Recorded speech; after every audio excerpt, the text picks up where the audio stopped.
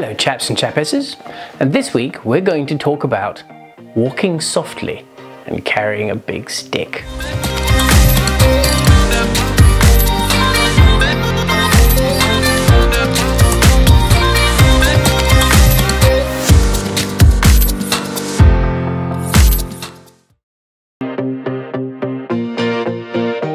So what do I mean by that?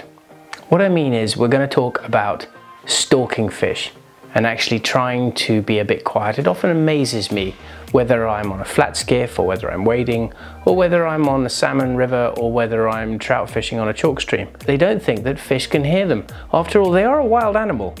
And quite often you'll see them wander up to the edge of the bank, thrash away, look down and go, oh, has it gone? Well, yes, of course it's gone, because you've just like trampled all over its head. So in my mind, this breaks down into three different fields that I want to talk about. The first is saltwater, the second will be salmon fishing, and the third will be when you're trout fishing. These are the areas where I think actually a little quiet and a little stealth will probably help you catch more fish. So fish have this lateral line that runs down the side of their flank, and that allows them to feel vibration, whether it comes through the water from the bank or whether it comes down from a bang on a boat, or whether they can feel the vibrations of you crunching on coral. So there's many different ways that that lateral line can let the fish know that you're coming. It's how they sense predators after all. So the first thing I want to talk about is if you're on a skiff. If you're on a skiff, try not to bang all over the boat. Don't drop things, try not to stamp when you get up on the deck. All of these sounds are amplified through the hull of the boat, and that will let the fish know that you're there before you even have a chance to make a cast of them. So try and keep banging and crashing to a minimum. Not only that, but it'll keep your guide happy too. Another of my pet peeves when you're on a flat skiff or you're on a boat is anchors. You see people grab an anchor, they rattle the anchor chain across the front of the deck, and then they just chuck it over the side and then hop off and expect to see fish all around them. Well, quite frankly, you've spooked every fish for probably a 400 to 500 meter radius around the boat by that stage. Anchors are heavy, chains are noisy, especially on the deck of a skiff. So what you need to do is lift it up as carefully as you can, gently place it over the side and gently put it down into the water to make as little noise as possible. That's going to give you an advantage. Okay, so if you're not going to fish from a skiff and you're going to embark on a long wade or something like that, then the next thing that I would advise you to do is to slide over the edge of the boat to enter the water. Don't take a massive leaping jump off the front. Firstly, you'll probably fall over flat on your face and give all your boat partners a great laugh, but also you will alert all the fish in the area to your presence. So what you want to try and think in your head is you are actually hunting these fish. You are trying to stalk them. So therefore, try and be a little bit stealthy. Slide over the edge into the water and you will help yourself immensely. Okay, so we've got off the boat, we've been quiet, so now what do we do? I see so many people start charging across the flats. They're throwing up white water with their legs, they're trying to get from A to B as quickly as possible, and then wonder why they don't see any fish. When you are wading, you need to wade slowly and quietly. That means that you need to not break a surface, froth around your thighs. You need to just move slowly through the water. Another top tip when you're on the flats is to slide your feet. So like when you are maybe hunting in a wood and you're hunting birds or some other animals, you need to move your feet carefully. Think about where you're placing your feet. So you move them, you slide them, and then you gently apply heel and toe. That stops you immediately crunching anything straight underneath you, and they can hear that crunch a long way away. Sometimes it's unavoidable, but what you can try and do is limit it as much as you can. If you find yourself wading around the coral heads, the other piece of advice I would give you is wade around them, don't try and walk over the top of them. Because what happens is, firstly, you raise your profile and you silhouette yourself up against the skyline so the fish can see you from much further away, but also you're more likely to fall off and create a big splash, and you're also more likely to lose your footing and probably break a piece of coral or make more crunching noises. So what I tend to do is to walk around the coral heads. Always take the lowest form of path that you can find, because you are much less likely to create a disturbance by doing that. So when you're actually fishing on the flats, try to avoid making a large quantity of false casts. Try and make your first cast your best, but this constant false casting, quite often I see people slapping the water as they're doing that. The line goes down, and then they rip it up again, and then they put it down again, and then they rip it off the surface again, and then they put it down again, each time trying to gain some more distance. It's a much better idea to try and pick the fly up, do 1 or 2 false casts, and then put it down on your intended target.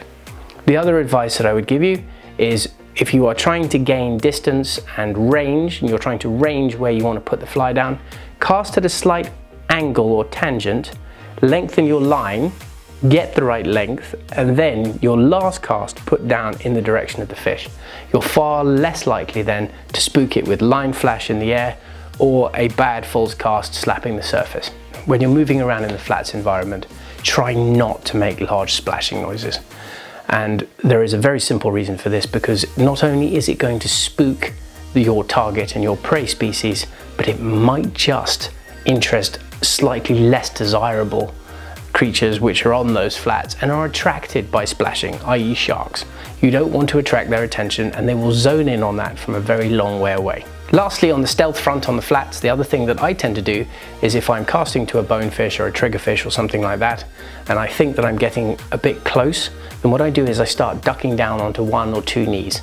Sometimes I'll crouch down even lower. If a triggerfish is following the fly towards me, I'll get down, almost down onto the water surface to create as low a profile as possible. And that means the fish will actually almost come within your rod tip, and you can still try and catch them. A lot of people I see standing up and they're thrashing around like that, and then the fish just comes in, sees the angler, and poof, gone. So moving on to salmon fishing. I spent a lot of time guiding in Norway, and I was always amazed by the number of people who turned around to me and said, "Oh, salmon don't mind, salmon just lie in their lies and they don't worry about people banging and crashing on the side of the bank. You know, they'll just come and take the fly anyway." No, they won't. They're fish. They're wild creatures. They're just like every other fish species that we hunt. Having sat and observed a lot of salmon pools, when they have been left alone for a long period of time, you will often find that the fish will actually be lying right up against the edge of the pool. And the number of times that you then see an angler come into the top of the pool, and he blunders into the water and starts casting and thrashing away, and you just see all the fish come off the edges and come straight into the deeper water in the middle. That's obviously where they feel safe from predators, so that's where they head away. But preferably they like to remain on the edges. So let's next talk about actually getting onto a pool and the best way to move into a position where you start fishing. Quite often when you approach a pool, you have to approach it from downstream before you can get up and start fishing it. So what I recommend that you do is stay as far away from the river as possible and walk up the outside to get to the top of the pool. Don't be tempted to walk up the pool and peer into the water to see if you can see a fish. That's the first thing that's going to spook any fish which you are trying to catch. The other thing that I always do, which I was taught by an old friend in Norway, is don't look at the water, because actually the flash of sun from your white face, well, especially my white face, can actually be enough to alert a salmon to your presence.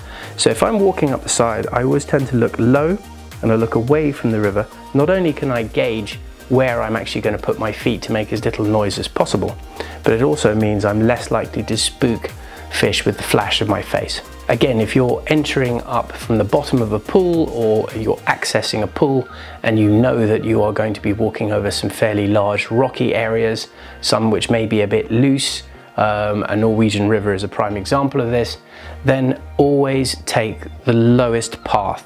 Walk on the low rocks rather than the high ones. Just like when you are saltwater fishing, you want to keep your profile and silhouette as low as possible, and also you are less likely to disturb loose rocks, create bangs and crashes which are going to send vibrations into the pool. Because if a fish is hanging at the lower end of the pool and it's a bit shallower, obviously the shallower the water, then the greater the cone of vision that the fish have, so they can see much further. And fish can see a very long way, much further than we probably anticipate they can. The other thing that I always do is, if I know that that is the point I'm going to start fishing, I actually start putting the fly in right against the edge of the bank, because quite often the fish are still in the edge. If you've had a stealthy approach, then those fish could literally be lying underneath your feet. So I will often actually stand maybe 10 yards back from the edge of the river, and I will start casting and putting a fly right in against the edge. Then when I feel that I have covered the immediate water in the vicinity, I will move up slowly towards the bank, the edge of the bank, and slowly enter into the river as quietly as possible. And at that point, it's just common sense to always fish close in, lengthening your line each time so that you systematically cover the water that's immediately in front of you. The number of times where you see someone throw on their waders and wade out into the middle of the river up to their waist and just start thrashing around all over the place, a bit like Mask of Zorro going all over the place, and then you think, there's just no way you're gonna intercept a fish. Either that it's gonna be blind or deaf or stupid or both. And when I'm salmon fishing, I always try and keep a low profile, and if that means that I'm not going to stand at my full height, then quite often I will duck down and keep a low angle profile. The lower you can be, the better. It just makes sense. Always move slowly. When you are moving down a river and you are fishing systematically down as you go, move slowly. No sudden movements. Try not to move too quickly. Move your feet purposefully, so that you disturb the bank as little as possible. At the end of the day, as I said before, you are hunting these fish, and therefore it is important that you remain quiet at all times. The biggest challenges are often very shallow pools which have no cover on either side, no high banks. Prime example of this is some of the pools that you'll find on the Icelandic rivers, where you actually even have to fish from maybe 10 yards back. So I'm not afraid of casting a line where half the fly line is still lying on the bank when I know that the tip of the line is fishing through. Always fish like that to begin with before you then approach, and then you start casting further out. Lastly, when it comes to salmon fishing, always wear subdued clothing. I know this seems to make perfect sense to most of us, but the number of times you see someone turn up on a salmon river and they're wearing a bright red hoodie and a white baseball cap, and then wonder why they don't catch any fish. So lastly, I want to talk about trout fishing, mostly from a chalk stream perspective, because that's mostly what I do. Quite often, a bit like salmon fishing, invariably where you park your car is at the top of the beat, and as you are going to fish upstream, you need to get to the bottom of the beat. Invariably, that means you've got to walk the length of the river. So if you can get outside the fence and walk through the field and then back around again, so much the better. But otherwise you want to tuck as far away from the river as possible. Again, I like to not peer into the river to see what I might catch, because invariably if you're walking down the river, all the fish are looking upstream, they're looking straight at you, you're going to spook them. So you want to leave those fish as undisturbed as possible. So stay way out, come down quietly, duck down, and just work your way quietly down the path, especially if there's a return path, which is even better. Get down to the bottom, then come in slowly, peer over the edge, make sure that there's nothing immediately underneath you, and then start fishing close in, and then you can start working your way up the river. And that way you're going to avoid spooking every single fish on the beat before you get down to your starting point. Again, when I'm on a river, I quite often walk heel to toe. It's a technique that I learned a long time ago when I was learning how to stalk. It allows you to maintain a very solid base, but also very quiet. On the bank of the river, then those vibrations of people thumping up and down the bank will pass straight through, and they will spook wild fish for sure. Stockies, maybe not so much, but wild fish, they'll be gone and then they'll spook. As they spook up the river, they'll spook every other fish up for the next 300 meters. Again, like salmon fishing, the lower the water, the further the trout can see. So if you're fishing a light riffle in between a couple of pools, make sure you start as far back as possible. You want to keep as far away from the fish as you can. So if you have the ability to cast a bit further, that can help. It means you can cast up and down the river and get yourself some distance.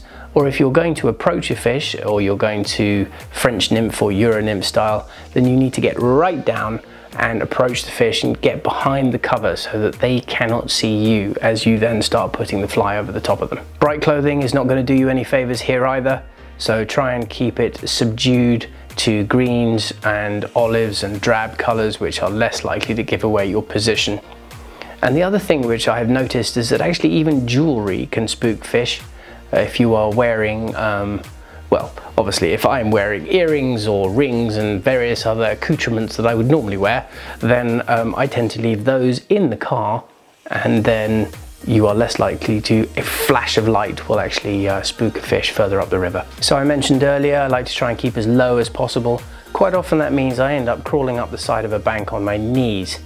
Another top tip is to maybe get some knee pads. There are some couple of manufacturers that make really good little knee pads which will save your waders from dragging up and down various nasty banks. It's a really useful way to crawl up the bank. You can just slide your knees up and you can get very close to fish without spooking them. As per most styles of fly fishing, try to false cast as little as possible. Try not to thrash the water to a foam. The number of times that I have been with people on a river where they thrash the fly down, slap the line down on the water, and then they go, "Is the fish still there?" And you're just like, well, no, I'm afraid it's not. It is no longer here. It has left the building because of the amount of noise you were making. If you miss your target with your cast, then I would highly recommend that you let the fly drift down past the fish a certain amount before you then recast. Quite often I see people snatch the fly immediately off the water and it creates a disturbance which will spook the fish. If you've missed that target first time round, slow down, take your time. Just wait until it's a couple of feet behind and then slowly lift it off before putting it back down again. And last but not least, try not to line the fish. Fly lines can often land with a bit of a thump, so try and gauge your length so that the leader is always going to be between the fly and the fish. If you slap the end of the fly line down on the fish, he's not going to hang around very long. And that doesn't matter if it's in the salt or whether you're on a salmon river or you're on a trout stream. As always, I hope you found those tips useful. Please leave some comments below and tell me what you think. There will be a lot of things that I haven't thought of. Please let me know what you think and the other tips that you use. In the meantime, please like and subscribe to our YouTube channel, and I'll look forward to seeing you on the next one.